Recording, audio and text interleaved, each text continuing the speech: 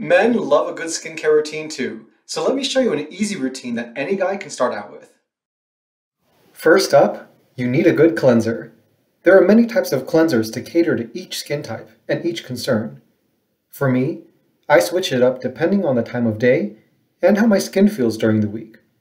Today, I want my skin to feel a little bit more radiant, so I'm going to use a cleanser with salicylic acid and a little bit of exfoliation. Some people can exfoliate every day, but I find that it works for me. Next up, there's no better feeling than toning your skin after cleansing. No matter what cleanser you use, it will always strip the skin of its natural oils and moisture to some degree. So to rebalance your skin, use a toner. Apply enough to cover the face, and if you still feel like you have some left over on your hands, don't let that go to waste and put the rest on your neck. Using a moisturizer without a serum is like wearing only half a suit. Don't wear half a suit and add that serum into your routine. The serum you choose is dependent on what solutions you're looking for with your skin. For me, I'll always have some sort of anti-aging formulation in my serum. What's the difference between a serum and a moisturizer? For me, serums are typically thinner than moisturizers and are closer to liquids in texture. Moisturizers are often thicker.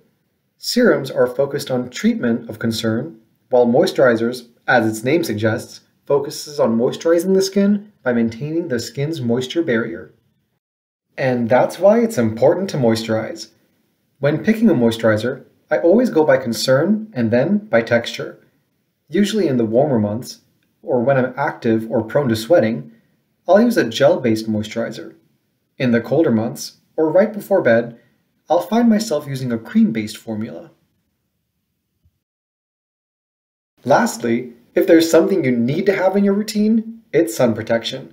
Not wearing enough SPF is like trying to remove water from a sinking boat without patching up the holes first.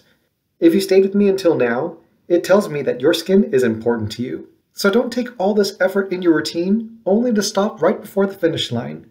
So go ahead and apply that SPF. And there you have it, your easy everyday routine anyone can follow.